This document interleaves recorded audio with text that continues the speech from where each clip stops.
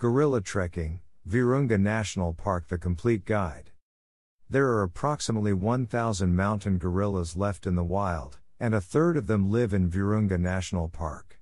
Amongst them are 9 troops that have been habituated for contact with humans, giving visitors the once-in-a-lifetime opportunity to observe one of our closest living relatives in their natural habitat. Gorilla treks led by armed rangers are the primary purpose of visiting Virunga.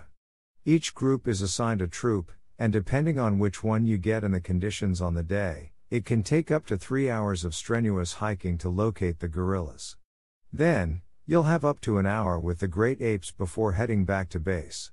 If you visit Mikeno Lodge, you also have the opportunity to meet rescued gorilla orphans at the Senkwekwe Center.